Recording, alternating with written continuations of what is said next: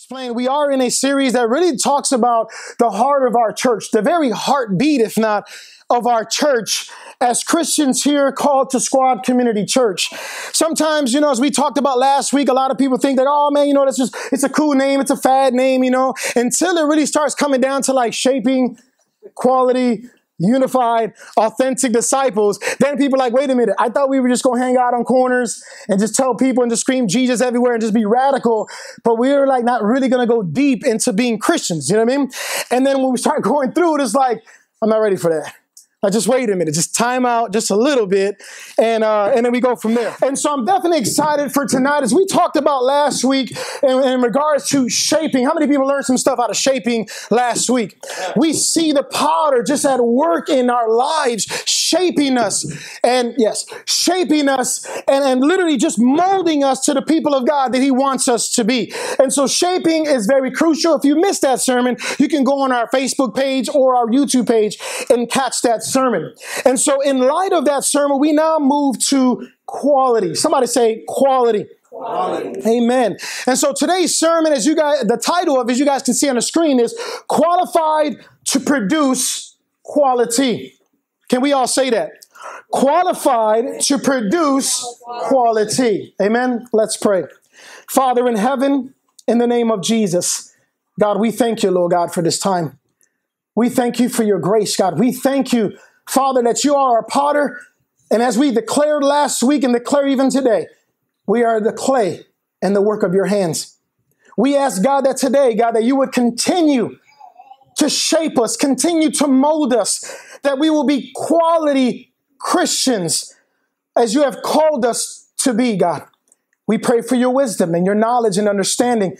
We ask, Holy Ghost, that you would take your place and that you will speak mightily tonight to every heart and to every mind, to every soul in this place.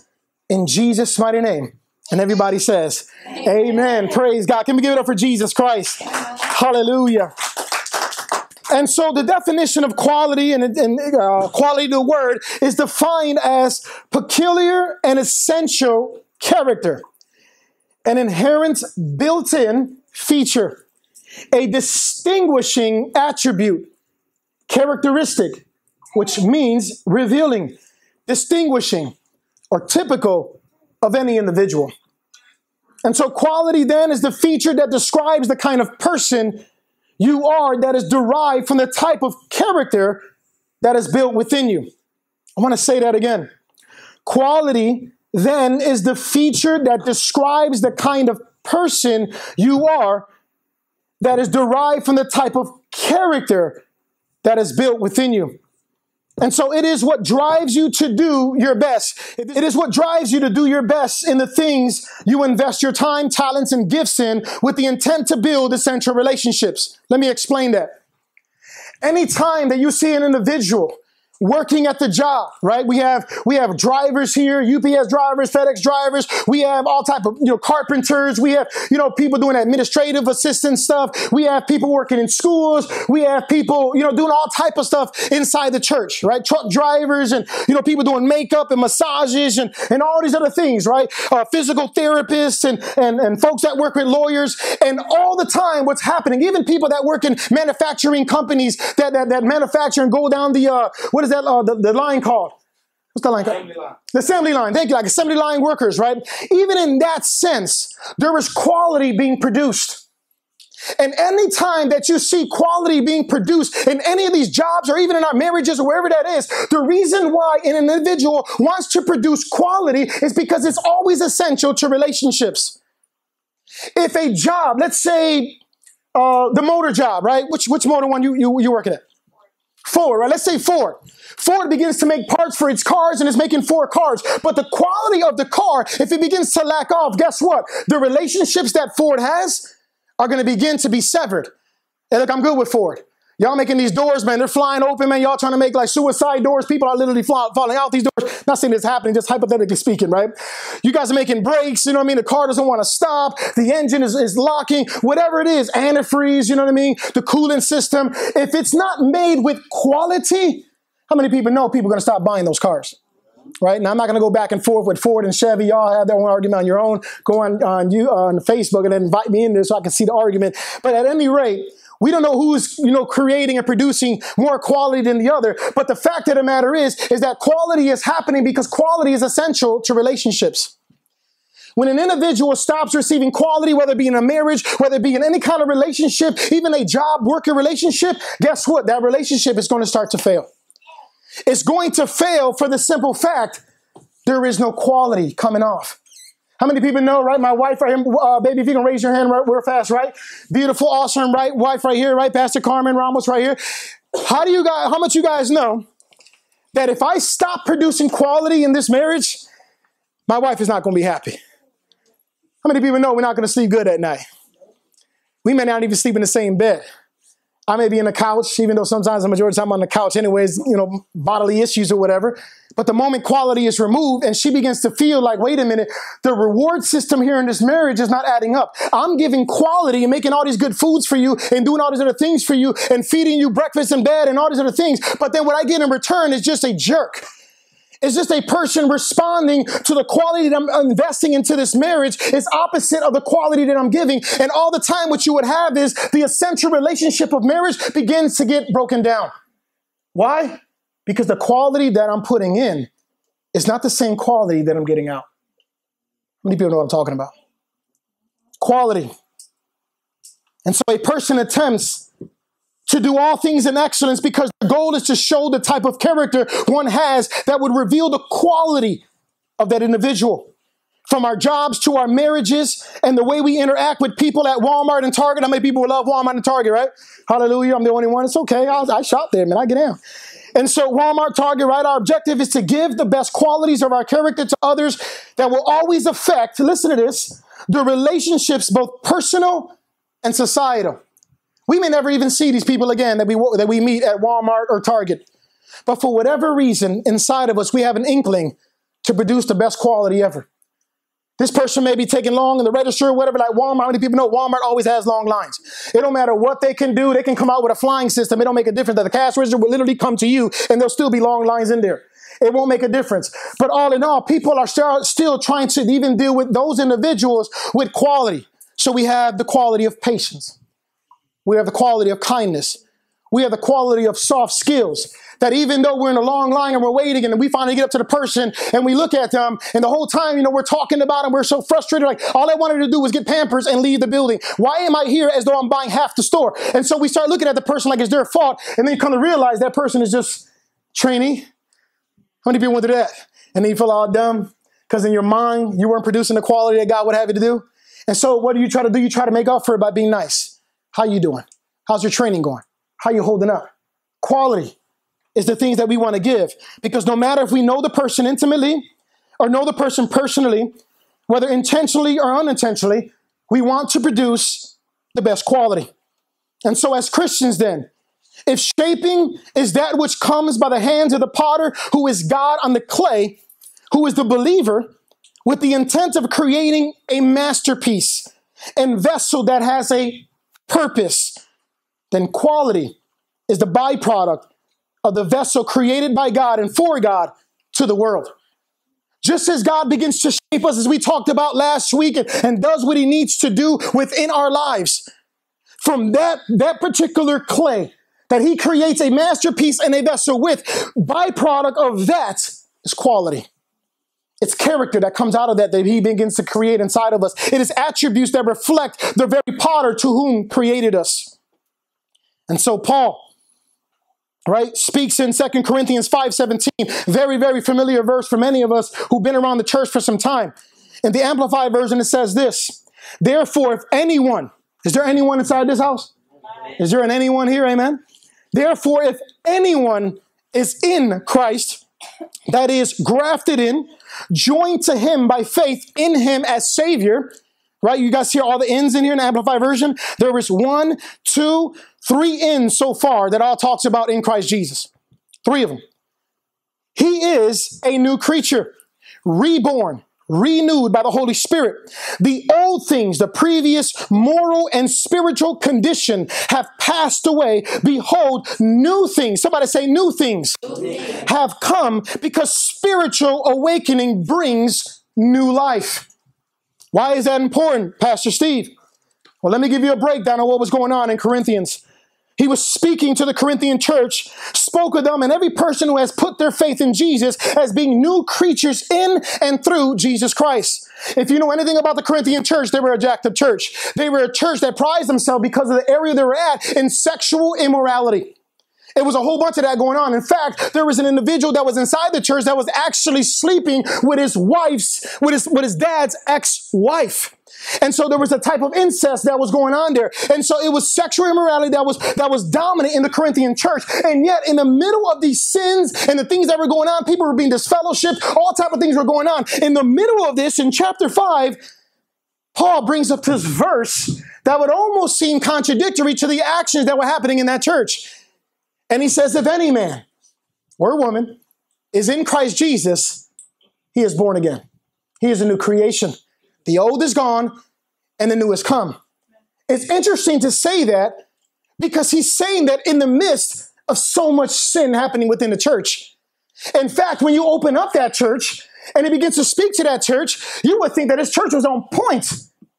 And you would have to ask him, how is it that in the first chapter he's saying all these other good things, but by the time you get to chapter 3, you're like, wait a minute, these dudes they all jacked up, man. Like they living in like Sodom and Gomorrah type stuff. Like it's so weird. But there's a reason why. And the reason why is because he wasn't talking about their own qualifications. He was talking about them being qualified because they were in Christ Jesus. Some of us inside this room, the reason why we cannot produce quality is because we have forgotten who has qualified us. It is the fact that we are qualified that allows us to produce quality. Can I get an amen? Amen. And so declaring that the old life, along with its qualities, characteristics, and attributes have been reborn and renewed because the old things have passed away and the new things have come, as one has been spiritually awakened that brings new life. The question is this: why do we not see quality Christians? Why don't we see quality Christians that exhibit peculiar or distinctive and essential character, which should be built in us by the Spirit of God, according to this verse, as a feature and a distinguishable attribute? What is distinguishable? What's the word mean, distinguishable? Very noticeable. If I had a pimple right here that just kind of stuck out like another little head, like a finger, that's distinguishable. You look at me the whole time, you're not even looking at me, you're just looking at like, what is on the pastor's cheek right there? Like, what is that? Or like I have a mole or something like that, and it was like a hair sticking out, and I just forgot to shave it this week or something, right? Everybody's going to be looking at that distinguishable mark on the pastor's cheek. And so the thing is, even now, like, because I have a bald head, right, and it's probably shining real bright right now, right? It's probably distinguishable. Y'all, they're all like, wondering, like, what does he use on his head? Right? People be asking me that all the time. Like, dude, like, do you have like Johnson & Johnson baby oil? You kind of just splash it up there and just kind of like hook it up and stuff, anoint your own head. Like, what is it? Because it's a distinguishable shine. Right? It's okay. I can talk about myself. God is still good, right? I don't draw off that kind of stuff. But God is good. You know what I mean? So we're talking about Christians having a distinguishable attribute that affects the world and every relationship we are a part of. Why don't we see that? Why don't we see that distinguishable thing or attribute or character within a Christian? My wife asked me a good question today on the way to church today, coming from Melrose Park, and she says, man, babe, I think about Jesus saying that, man, we're going to be doing greater things than he did. Like people in the world should be like, oh my goodness, man, look at these Christians, man, they're amazing, blah, blah, blah. But why is that? Well, the reason why is because Christians are not that distinguishable from the people of the world. They're not that distinguishable. So when you're looking at Christians in Walmart, you cannot tell who the Christians are and who the people of the world are. It's hard to tell. Even in church, you're looking at people in church and you're wondering who in here is not a Christian, right? Because everybody comes down with a Christian face to church, right? How many people know what I'm talking about, right? With the Christian smile and the Christian, hallelujahs and the Christian praise. And it's like, yes, hallelujah. And y'all know just before you came in here, y'all were arguing and somebody almost got smacked. And so, in the car this way or whatever, right? And so just went from there and you come in, it's like, hey, how you doing, man? How's it going? Man, I'm blessed and highly favored. And you look at the husband come in like, I'm good, man. Don't talk to me right now. How is your wife blessed and highly favored and the husband don't even want to say blessed at all, let alone any kind of Christianese words at all? He just wants to sit down, put his hands up and say, God, help me to help her to help me. And it just goes from there, right? And so why is that? Is because we are so used to operating in the old man that out of the old man, we try to produce quality that is relevant and reaches the standard of the God man. And it would never work. And so God is trying to tell us something here tonight. And I am on a direction here to which God wants to bless us and encourage us and remind us that he is the one who qualifies. And then that leads, and that same qualification leads to the production of a quality life within a Christian or a born again man or woman of God. It is because of God that we are who we say we are. Or he says we are. It is because of God that we're able to produce the kind of quality life that others exemplify, that others desire, that others envy. The world should be looking at Christians and being blessed by them. The world should be looking at Christians and know automatically by the way they don't respond to the world and the things of the world or the government of the world and all this other wickedness going around, that they know something I don't know. How is it that you can go through such an extreme trial and tribulation and yet still have genuine joy in your life? So this is the questions that we want to produce within the world, because it is those questions that cause the world to want to eat the fruits that come from Jesus. And so the reason why I believe that we don't see that is because quality is produced from the knowledge and understanding of being qualified. That gives us the ability and confidence to be the Christians, the followers of Jesus that God has shaped us to be. We ask Jesus to come and be inside of us. How many people did that before? Jesus, come into my life, save me, right? Make me born again, forgive me my sins, X, Y, and Z, right? That's like a norm within the Christian church. But how many of us actually prayed and say, God, help me to be in you? We don't really hear about that in the church. We hear about God coming to my life, right? Coming to my heart, right? Everybody prayed that prayer one day, right? Some of us thought we were going to fly afterwards, and you never did. And they was like, that prayer did not work for me. Steve, I don't know what you're talking about. I'm still not flying, and I'm still here depressed. But the thing is, I believe what's happening is that we have asked God to come into our life, which the Holy Spirit does come into our life. It comes into our heart. Amen? But the missing link to this, I believe, is the fact that we have not come into Christ. This whole verse of being new and a new creature, it all stems from being in Christ. Not once did it say that Christ was in you in here. It was giving us the emphasis and the very premise of what happens to a believer when they are in Christ, that it is them who become new creations. When we don't remain or go in Christ and live underneath his umbrella, if you will, right? We are now susceptible to living the way we want to live and trying to live to please God outside of Christ. That would never work at all.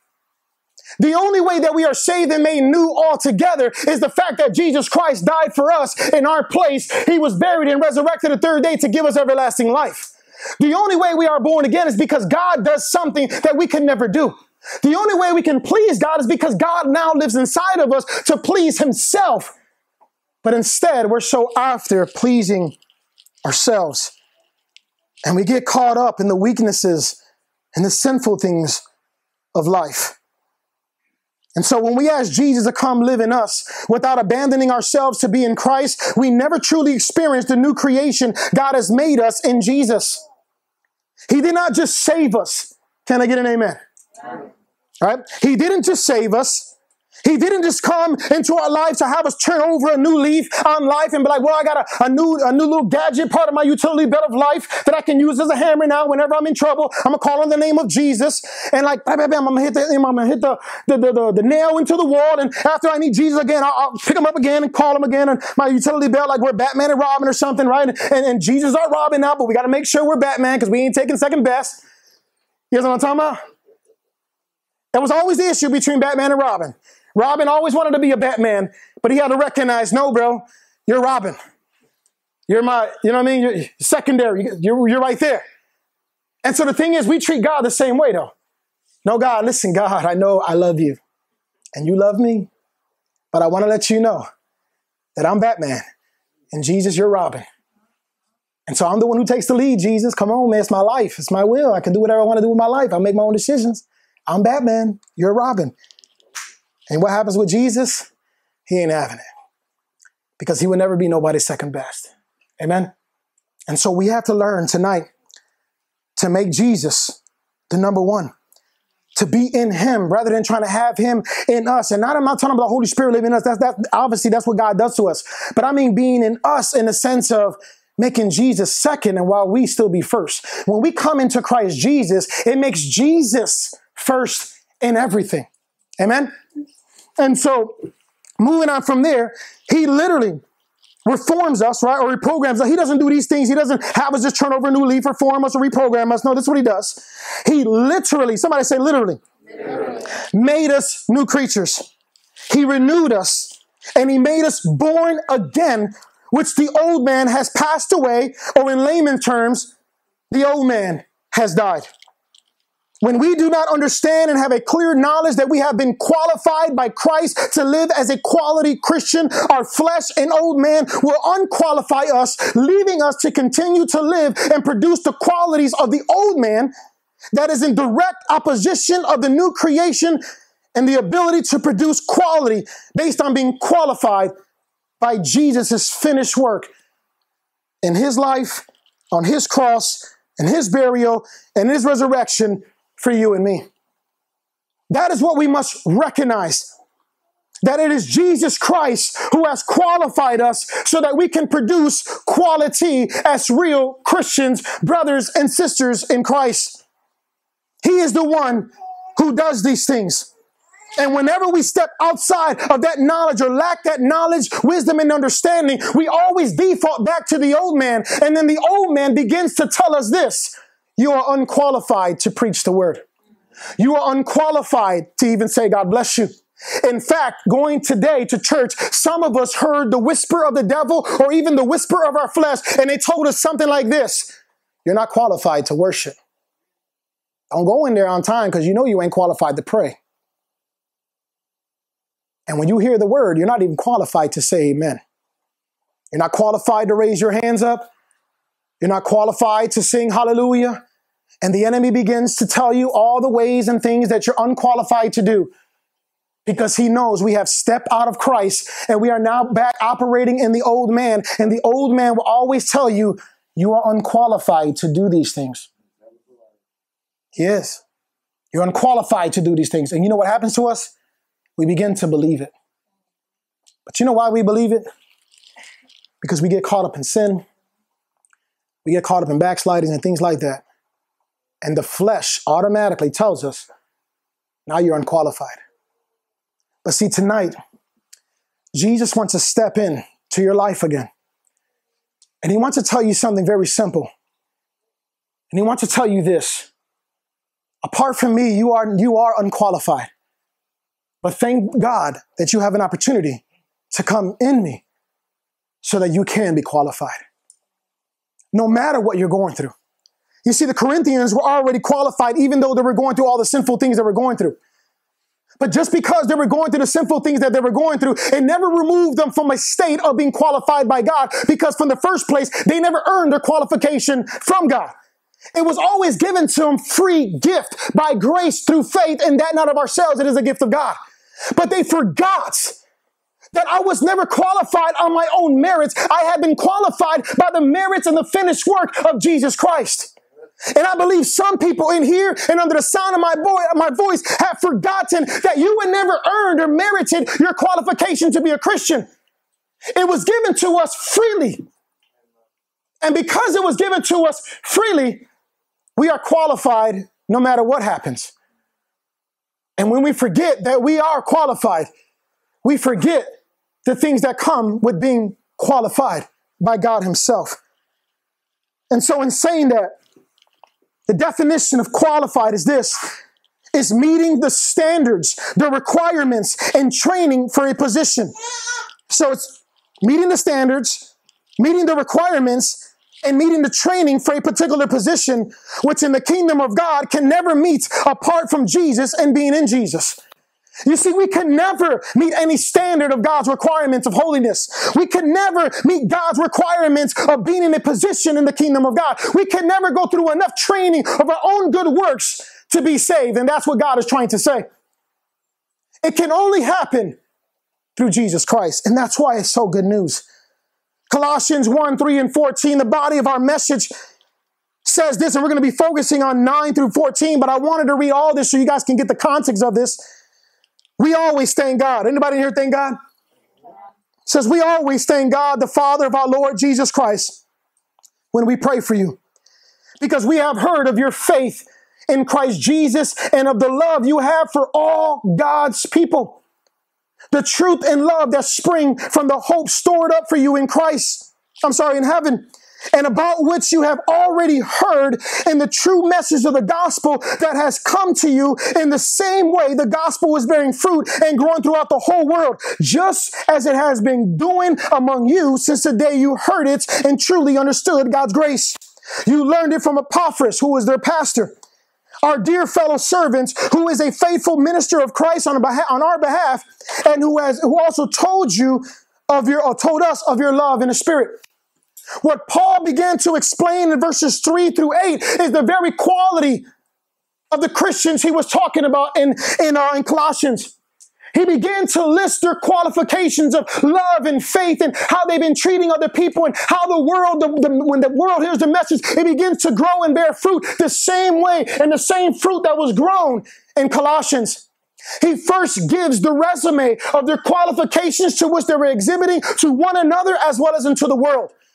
But then he begins to pray after that in verse 9, all the way down to 14, and he starts to explain things that makes this whole thing about quality very, very visible. Somebody say, for this reason. Since the day we heard about you, we have not stopped praying for you. We continually ask God to fill you with the knowledge of his will through the wisdom and understanding that the Spirit gives, so that you may live a life worthy of the Lord and please him in every way, bearing fruit in every good work, growing in the knowledge of God, being strengthened with all power according to his glorious might, so that you may have great endurance and patience, and giving joyful thanks to the Father, who has qualified you. Somebody say qualified. He qualified you to share in the inheritance of his holy people in the kingdom of light. For he has rescued us from the dominion of darkness and brought us into the kingdom of the Son he loves, in whom we have redemption, the forgiveness of sin. Oh, that's so good news right there. And some of us missed it already. Paul thanked God in prayer for the Colossian church upon hearing what we just described as the quality or characteristics and attributes that the Colossian church displayed, which affected every relationship that were connected to them, from a true knowledge, understanding, and the wisdom that came from being qualified, that produced the quality they exhibited to and in the world as Christians in the form of faith and love. Do you guys see that? So he begins to pray for them. He lifts them up and he speaks of the great qualities of a kind of Christianity that they exhibited to themselves, amongst each other, and the whole world. It was a quality of love and faith. It was a quality that had the whole world look at them and wonder, oh, you guys must be Christians, man, but like real Christians, man. I don't see that amongst a lot of people that call themselves Christians, but you guys are being so much Christ-like that Paul himself, the greatest evangelist and apostle of all time, comes in and begins to lift up the qualities of them as Christians. Why is that? How is that? And so listen to this. What makes the quality of one's Christianity so effective in the world? That is what Paul answered in this section right here. What makes the quality of one's Christianity so effective in the world is what is answered by Paul through his prayer for the Colossian church, to which we can learn how to be quality Christians. But to learn this in this section of what Paul is talking about, we must work through what Paul is praying backwards. See, Paul has a habit when he speaks and writes these letters to to churches like Corinthians and Colossians and all these other churches of Ephesians and those kind of churches, right? The Philippians. He has a habit of saying things first, but then at that he ends it with what should have been first. You guys understand what I'm saying? So a lot of times when you're reading the letters of Paul, sometimes you have to go back to understand what he's saying and read it backwards. And that's what we're going to do today. We're not going to read it, but we're going to break it down backwards. Amen. And so the first thing that we must understand, reading this thing backwards, or going from the bottom to the top, all the way back to verse 9, is that we must start in verse 12. The word of God says this: and giving joyful thanks to the Father who has what? Qualified you to share in the inheritance of his holy people in the kingdom of light. To become and produce quality as a Christian that shows through our character and behavior, we must first understand that we have already been qualified. When you look at this word qualified, that is a past tense word, meaning it has already happened. You are already qualified. If you have given your life to Jesus Christ and come under him, he has already qualified you. In fact, he has qualified you even knowing that you were going to sin tomorrow. And he still says, I qualified you. The first thing that we must understand as Christians is that God the Father has qualified us. And so we need to understand, well, what does that mean then? Right? The past tense. When we assume that we are unqualified, for whatever reason we or the enemy may conjure up, we will always produce a quality that does not reflect the quality of a qualified man or woman in Christ. When we forget that we have been qualified, for whatever reason, the enemy may whisper in your ear, or your old man may whisper inside your brain or inside your heart, we would always step out of being qualified to an unqualified state, that we no longer walk with God because we think we're unqualified to walk with him. And so we have to understand that the first thing that God did was qualified us. And so listen to this. Paul expounds on what being qualified entails. And he tells us this. Number one, in verse 13a, he rescued us from the dominion of darkness. He's talking about a realm. When he uses the word dominion, he means a type of kingdom, a type of place to which we belong to. A dominion is a place where somebody else has authority over you, where somebody is governing you, somebody is lording it over you, somebody is controlling you. You are underneath their quote unquote spell. And in this case, according to being qualified and the details of being qualified, the first one is that God in Christ rescued us from the dominion of darkness. In order to truly understand what's going on here is the fact that we had to admit first that we needed rescuing from the beginning. See, the Bible says that we were all born into sin, no matter who we were. We were born into sin, and we were born into a dominion of darkness. Because the moment we were born, sin ran through our blood, ran through our veins, and we needed rescuing. And so Jesus Christ came and he rescued us from the dominion of darkness. The word of God says this in 2 Timothy 4:18. The Lord will rescue me from what? Every evil attack, and will bring me safely to his heavenly kingdom. To him be glory forever and ever. Amen.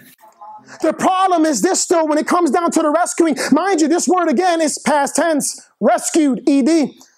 What happens is that when you remove yourself from a qualified state of being in Christ Jesus, we now take ourselves to an unqualified state to which we need to be rescued again, so we think. And so we get caught up in the evil realm again, from evil attacks by the enemy himself, and some of us just by ourselves from the evil flesh to which is trying to come back alive, who is our old man. And so we begin to walk in darkness. And you know why we stay walking in this darkness? Because we think we're unqualified to go back to the light. Because the enemy told you, God rescued you once, he ain't going to do it again. And so you better come up with a different kind of plan, because the plan of God is no longer working in your life. And some of us believed it. But Timothy stood on this prayer and he says, the Lord will rescue me from every evil attack and will bring me safely to his heavenly kingdom. To him be glory forever and ever. Amen. And so he rescued us. When he qualified us, he rescued us so that the dominion of darkness and the enemy no longer has dominion in our lives. Number 2, verse 13b, he brought us into the kingdom of the Son he loves. Brought is another past tense word. And so he qualified us, number 1. He rescued, and the details or the entailing of qualified is that he rescued us, and then he brought us into the kingdom of the Son he loves. Why is that important? Why does he say it like that? Into the kingdom of the one he loves. You know why? Because the moment we feel that God is not going to rescue us is the moment we stop believing that God brought us into a loving relationship with God the Father. And the moment we stop feeling love from God the Father, we start feeling as though we are no longer operating in the kingdom or in a relationship with God, that we are now outside of a relationship with God and no longer in a love relationship. And when you are no longer in a love relationship with God, you know what we assume? That God hates us. You know God is mad at you. You know God ain't trying to hear your prayers. You know you done messed up. You know you done did X, Y, and Z. Now God doesn't love you anymore because you did all these things. You're sinning, you backslid, you did whatever. And now listen, because God freely brought you into his kingdom, you have to now pay to get into that kingdom. And it never works. Look what the Bible says about the love of God, to which we all got to remember. Romans 8:38 says this, down to 39. For I am convinced, anybody convinced in here?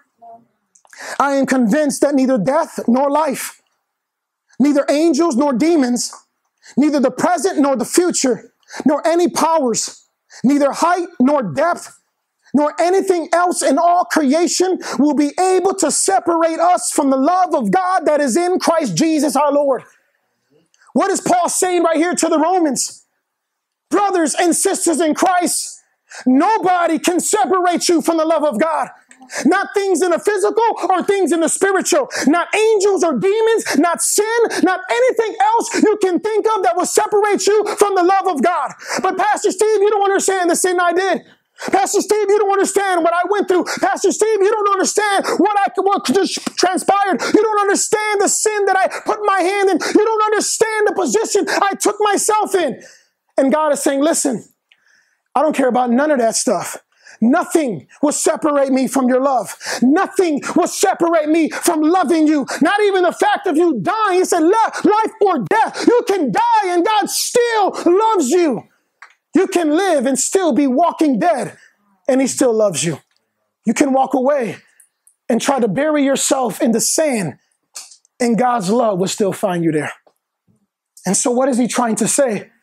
He's trying to say, listen, I qualified you because I rescued you and I brought you into a loving relationship with God the Father. But some of you guys forgot that I have done these things for you and you assume that I don't love you anymore. You assume that it's too late for you. And God is saying nothing will separate me from loving you. Nothing will separate us from the love of God that is in Christ Jesus. And so it goes on that the third thing is, in verse 14, is redemption in Christ. Another past tense word he uses. Redemption. The definition of redemption is this: to free from what distresses or harms, such as A, to free from captivity by payment of ransom. B, to extricate, I can't even say that word, from or help to overcome something detrimental. C, to release from the blame or debts. Clear. And D, to free from the consequences of sin. Some of us in this place right now is so caught up in blame, is so caught up in guilt, is so caught up in the consequences of sin as it begins to give you condemnation, as it begins to destroy you. It destroys your bones, as David talks about. It begins to destroy your thoughts. It begins to destroy your heart. David expressed himself when he was caught up in sin that every part of his life, it hurt him because he felt the consequences of condemnation and guilt and shame, and he didn't know what to do with it. The enemy had him at a place that told him God will not redeem you. You have messed up too much. You're caught up in sin and you might as well enjoy it now because there's no way out. But you have to remember that Jesus qualified you. And part of his qualification is that he paid the penalty and he ransomed you in Christ Jesus. And some of us forget that. And when we forget it, we step into an unqualified state. And then we begin to think that the blood of Jesus is no longer flowing for the sins that I have committed. And it's a lie from the devil himself. And so listen, the last one is this. Of course, forgiveness in 14b. Forgiveness of sin.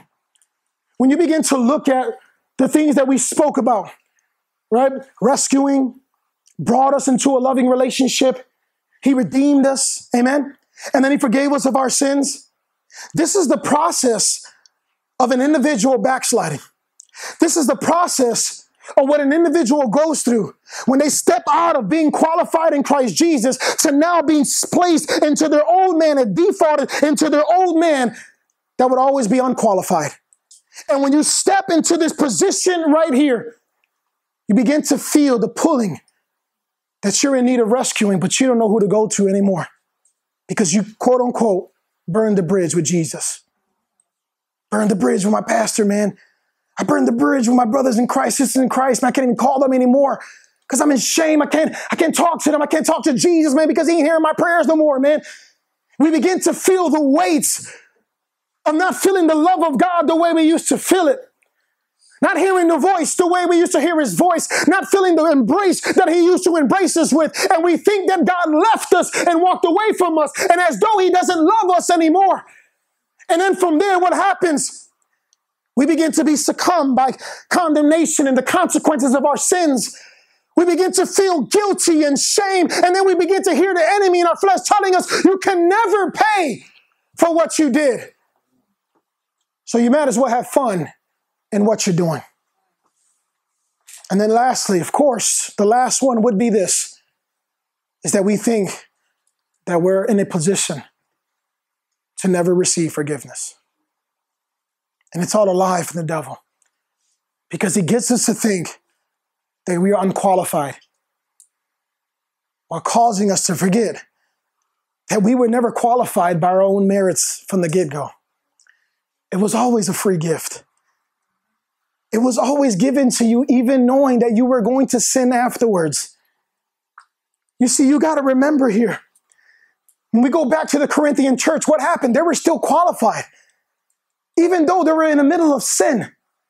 And what happens is that's usually the first step is that when we commit sin, we think, that's it, it's over with me. I'm just going to work it. I'm going to clean up myself. I'm going to do my own thing. And then I'll come back to Jesus. And you forget you have a devil out there who is a legit professional. He is an assassin to make sure you never be ready. He will make sure you'll never be good enough. He will make sure that you'll never be cleansed enough. He is a professional. One thing about the enemy that knows that one thing he's good at is he's good at his job. Got to be honest. He's good at his job condemning us. He's good at his job making sure that we'll never come to Jesus on our own. You know what I mean? Or at least being good enough. He's good at his job to make sure to keep telling us, listen, you're not ready. Girl, just sit down. You ain't ready. Chill out, girl. You remember all them sins did in your life? You can't come to God right now. You can't even come to church. And he's like, Mauricio, sit down. You know you ain't even nowhere near ready to give your life to God right now. What about all the stuff you want to do? What about all the dreams you have? What about all the fantasies you have? What about all the sin you want to do? You're not ready to come to Jesus. He lies to us, and he's good at what he does. In fact, the Bible says he is the father of lies. He is not just a simple liar like one of us. No. He is the father of lies. If he's the father of lies, you know what? That means that he is the originator of lies. Do you think being the father, God gave him that title, do you think being the father of lies, that a person's not going to be good at what he does? You've been mistaken. The enemy is good at what he does. And you know what he'll do? It is always to twist the word of God. Just a little bit, just a couple notches. To twist the word of God. And all of a sudden, we are no longer standing on the word of God. We're standing on the word of man. No, man, it's going to be all right, man. It's going to be, I got this. Don't worry about it. And the enemy already knows. I got him. I got him in a place of feeling like he's unqualified. And the only reason why a Christian will feel like he's unqualified is because a Christian is no longer in Christ. The moment you hear anything that sounds like unqualification, you better examine your life and then make sure you are still in Christ Jesus. Because as we're in Christ Jesus, look it, we're qualified. We're able to stand up tall, even though we might have sinned, because it's not a matter of if you sin, it's a matter of when you sin. Even though you have made a mistake, I'm not saying going out there and start intentionally making sins and mistakes and all of a sudden we don't ever see you again. I'm not saying that at all. Don't be going on Facebook telling people by saying this. That ain't that. What I'm saying is this. Whenever you do make that mistake, whenever you do fall into that sin, that doesn't remove the qualification to which Jesus did in your life. If anything, because Jesus Christ qualified you and you did commit a sin, it actually leads you to repentance and a confession of that sin. It leads you to a place to recognize, listen, I'm not who I just failed right here. I am not the failure, even though I failed right here. I am not one, you know what I mean? I'm not this person, you know what I mean, just because I made a mistake right here. I'm not this person just because I committed a sin right here. No, I am still qualified in Christ Jesus. Why? Because I could never earn it. It was given to me freely. And God doesn't just take it away. We have to give that thing back. And so it's not God taking it away, it's us giving it back. And so what God is calling us to do, according to this and his word, is that he's telling us that we are already qualified. He has already rescued you. He has already brought you into a loving relationship with God. He has already redeemed you. He has already forgiven you. All these words are past tense words. The Bible says in 1 John 1:9, if we confess our sins, he is what? He is faithful and just and will forgive us our sins and purify us from all unrighteousness. That is a promise from God. It doesn't say, oh, you know, if you keep on sinning, man, yeah, I'm not going to forgive you, man. Like, no, if you're dealing with some addictions, nope, you're pop, man. Nope, you call me when you're done with that. No, he said he is faithful and just and will forgive us our sins. But he doesn't stop there. And purifies us from all unrighteousness. You know what's unrighteousness that a lot of us don't even consider unrighteous? Is when we say things like, I am unqualified, knowing that God already said you are qualified. When you say things and accept things like, I cannot pray. I cannot go to church right now. I cannot worship God. I cannot do those other things. Listen, that is unrighteousness. You know why that's unrighteousness? Because you're calling God a liar. God said over here, you are already qualified in Christ Jesus when you put your faith and your allegiance to Jesus Christ. Why is it that you're over here, all of a sudden God becomes a liar? The Bible says, let God be the truth and let man be the lie. So that when you're in an unqualified state or so you feel, you can recognize the lies that are coming out of your own mouth and recognize that they don't line up with the word of God that came out of God's mouth. And so what is the summary of all this?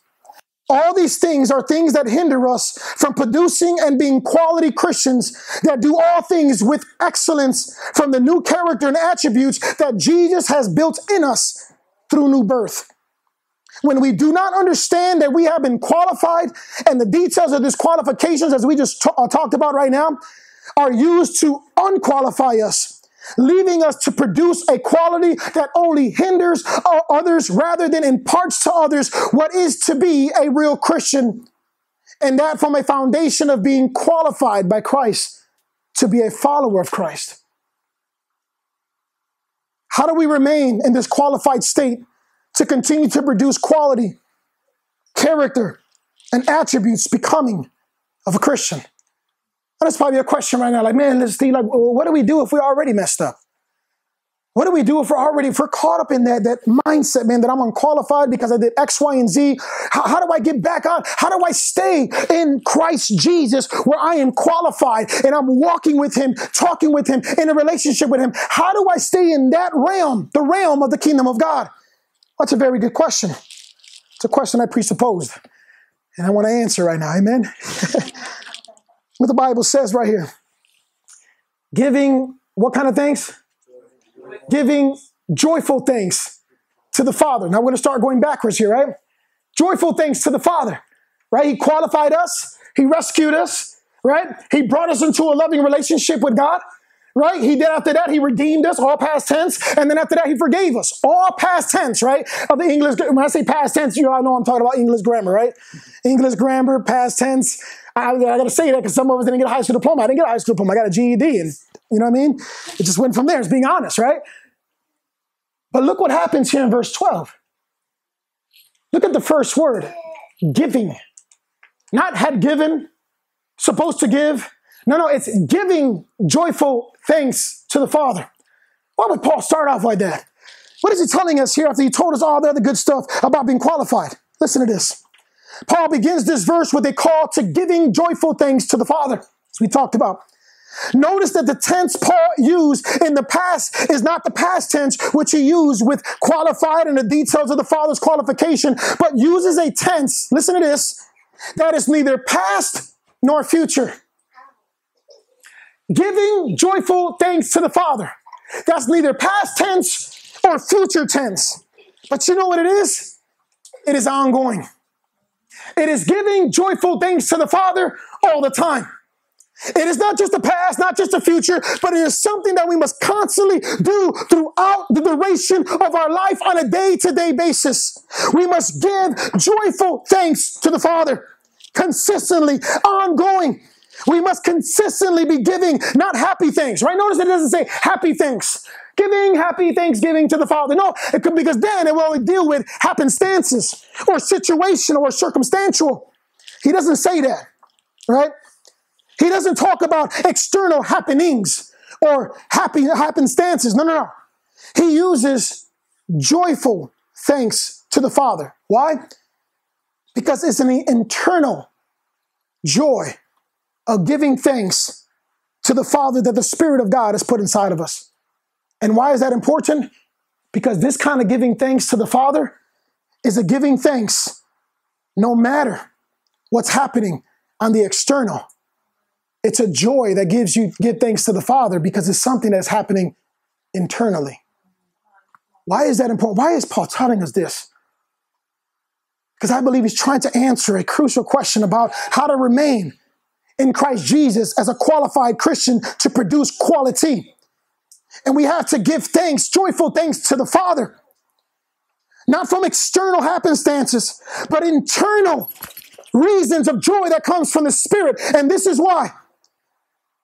Because it may incorporate and is not limited to such things as sin, mistakes, failings, backslidings, bad examples of Christian character. You see, if he would have said giving happy thanks to the Father, that would have stopped the moment you sinned. You would have stopped giving thanks to the Father. He didn't say giving happy thanks to the Father because the moment you made a mistake, there goes that thanksgiving to the Father. He didn't say giving happy thanks to the Father because the moment you backslid, that thanksgiving is gone. He said giving joyful thanksgiving because joy comes from internally by the Spirit of God. In spite of your sin, mistakes, failings, backslidings, and bad examples of Christian character. We're able to give joyful thanks to the Father because we recognize on a day-to-day basis, on every step that we take, no matter if we slip, no matter if we fall, no matter if we make mistakes, no matter if we end up turning back around and backsliding, that we're able to give joyful thanks to the Father because we are reminded that it was the Father who qualified you in the get-go. It is a matter that makes it about God rather than makes it about yourself. It is a matter that says, God, I will give you joyful thanks, even though I just fell yesterday, even though I just fell this morning. But God, I give you joyful thanks because you have qualified me. You have forgiven me. You have rescued me. You have redeemed me. You have brought me into a loving relationship with God. And neither sin, nor death, nor life, nor angels can remove me from the love of God in Christ Jesus. Somebody needs to give him some praise in this house because God is worthy of it. And so listen to this. We must constantly, somebody say constantly, be giving joyful thanks to the Father as we come to know, understand, and apply wisdom in the truth and fact that we have been qualified even while the Father knew we would fall to sin. We would fall to mistakes. We would fail. We will backslide. And we will give bad examples of wrong Christian character on our jobs, on the highway, on the byway, on video games, and whatever else you guys are doing in your life today. And God is saying, listen, you need to go back to the heart of joy. And it is a joy that reminds you every single day that God is who he says he is, and he will do what he said he will do. And so, this is what God says. What keeps us? Where do we go after we give thanks to God every single day? What happens after that?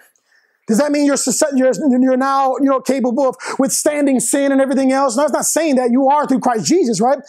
But this is not what it says as we go backwards. Now we're in verse 11, going backwards. Being strengthened with all power according to his glorious might, so that you may have great endurance and patience. What is he saying?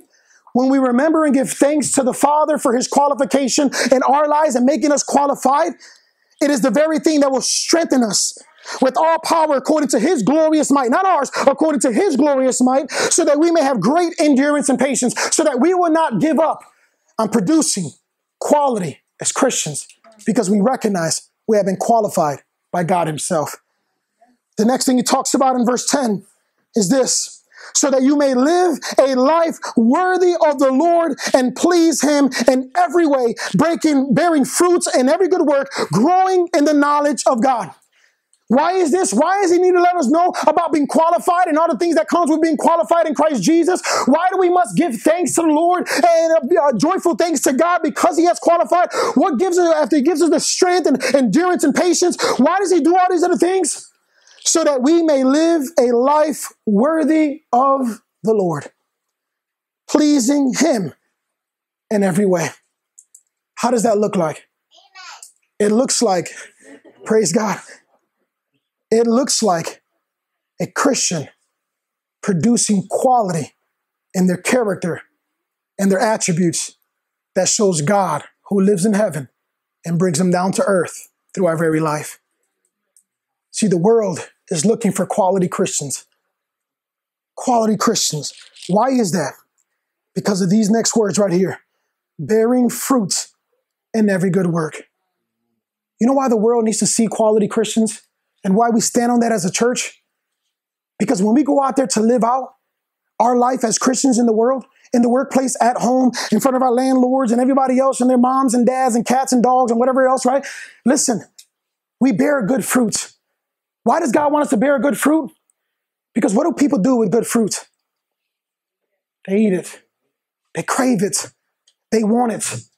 And when they begin to see quality Christians, they see a fruit within the quality Christians that they want to eat. They want to consume. I want what you have. You're bearing these fruits in spite of what's going on with COVID-19 and crazy old governmental systems and all these other things that are going on. But yet you're still bearing good fruit. And it's a fruit that is attractive. I can see the sweat on this fruit in a desert and I crave it. I want this fruit. I want to eat the juices of this fruit. And what does that fruit produce within that other person? Quality Christian living. When you start to tell them that they are only qualified by Jesus Christ themselves, just as we are. And so it is in that sense that we get to bear fruits in every good work as a quality Christian. And then how do we continue to grow? In the knowledge of God. This knowledge is a knowledge of experiential. Amen? Somebody say experiential. And so it says, growing in the knowledge of God. It's not head knowledge, but it's the knowledge of experiencing life with God himself. And that's just not in the victories. It's also in the defeats. It is growing in our experience and walking with God to such a degree that when I have victories, I learn about my God. When I have defeats, I learn about my God. When I make mistakes, I learn about my God. When I'm caught up in sin, I learn about my God. When I'm caught up in mistakes, I learn about my God. Some of us are assuming that we're supposed to be victorious, which we are. But it is in those defeats. Other people, Christians, experience defeats. Why did God allow that? Because they had to learn and experience God, not just in the good times and the mountain highs. But what about in the valley lows when you're all by yourself and you're caught up in sin? See, it is that time that God wants to reach you, right? He wants to reach us in a certain place so that we can experience him.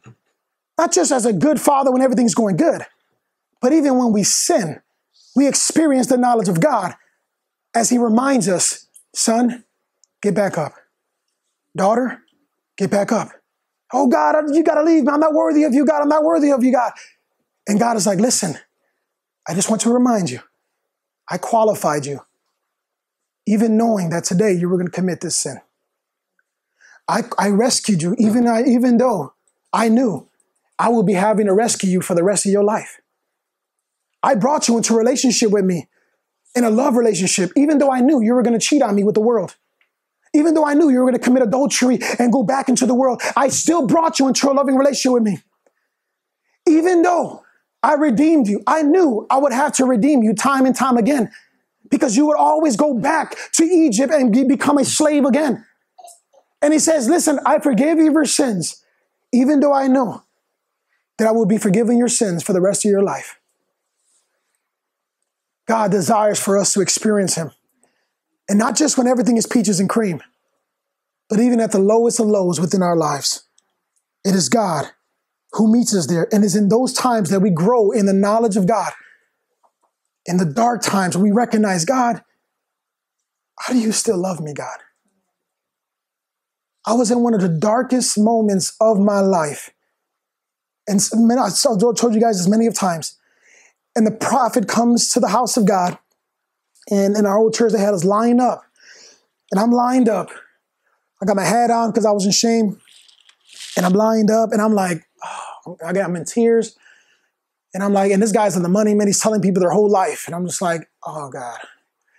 This guy's going to tell me how horrible I am, how much I suck, how much I messed up, and the things that I did. And I'm getting closer. And I'm getting closer. And I'm getting closer, man. I can hear him just talking to people in their life. And it's just like, and I know these people. So I'm like, man, this dude's telling the truth on them. And I'm getting closer and closer. And it's just like, I start feeling my heart kind of just sink. You guys know what I'm talking about, because y'all make it seem like y'all just never sinned or like that. Like, man, Steve, you're on your own with that one. I've been holy since I've been saved. And so I get closer and closer to this guy. And finally, I'm in front of him. And he just looks at me. And he grabs my hat. He takes it off my head. And he says, what is your name? And I put my head down and said, my name is Stephen. And he looks at me. And he says, I got a word from God from you. And I'm just like, oh, man, this guy's just about to tell on me. And everybody in this room is going to hear this. Right? Because I was trying to keep it low key between me and like the leaders and stuff, right? And I'm like, my goodness. And so, he tells me to keep it in my head. I look at him. And he just tells me this. He says, God wants me to tell you that I'm proud, that he's proud of you. Oh. I mean, that thing hit me so hard because I never expected it. I mean, I was at the lowest of lows at this time. And he did this to me, he did 3 times so far in my life. At the lowest of lows, when you think that, man, God hates me right now with my wife and my kids right now because I'm messed up. And he looks at me and tells me the complete opposite right into my eyes. And he says, God wants me to tell you that he's proud of you. And it was almost like God grabbed my heart and he made it beat again. It was just like, your heart can beat again, my son. You think that I look at you the way you look at yourself. And I just want to remind you that I look at you totally different, with the eyes of love that burns for you in spite of what you did. Because I want to remind you that I'm the one who qualified you. You didn't qualify yourself. I knew you were going to be here standing before this prophet. I knew you were going to go through X, Y, and Z. And I knew that in spite of all this, I will look at you in your face and tell you, I'm proud of you, son. I'm proud of you. After that, I had to ask God the question, Lord, how dare you? I felt so offended and so like, I don't deserve that. We can not deserve something to such a degree that almost makes you upset because you're so confused on why in the world would you tell me that, God? And you know what he tells me? It took months until another prophet comes in. I haven't seen this dude in so long. And he grabs me and he says, hey, you've been asking the question to God. And I'm like, okay. So he tells me, he says, listen, you know why God tells you that he's proud of you? This dude doesn't even know me. He don't even know what I'm going through. But he tells me just like that. You know why God said he's proud of you? And I said, why, bro? Because he knows your end from your beginning. He knows what you're going to do for the kingdom. He knows how you're going to be. He knows what the people that you're going to reach and the people that are going to get saved because of you. He knows how much you're going to love him in spite of what goes on in your life. He knows what you're going to endure and persevere. He knows what your marriage is going to go through. He knows what you're going to go through when nobody's looking and you're in your bed and you're crying to tears and you're wondering, does God even care? And God is saying, yes, I do. And I love you. No matter what you have done, because I have seen the end from the beginning. I see you partying with me on streets of gold. I see you joining me in the feast of this Lamb, supper of the Lamb, sitting there eating the food to which I have given you. I have seen those things. And because of that, I can say I'm proud of you. If we all can stand. Paul closes this section with we're going to close with what he began with. He says this in verse 9. For this reason, somebody say, for this reason. Since the day we heard about you, we have not stopped praying for you. We continually ask God to fill you with the knowledge of his will through all the wisdom and understanding that the Spirit gives you. He said, we don't stop because of this reason that God has qualified you and he wants you to be a quality Christian. We keep on praying for you nonstop. 2 Corinthians 3:5 in Amplified Version says this very simply. Not that we are sufficiently qualified in ourselves to claim anything as coming from us, but our sufficiency and qualifications come from God.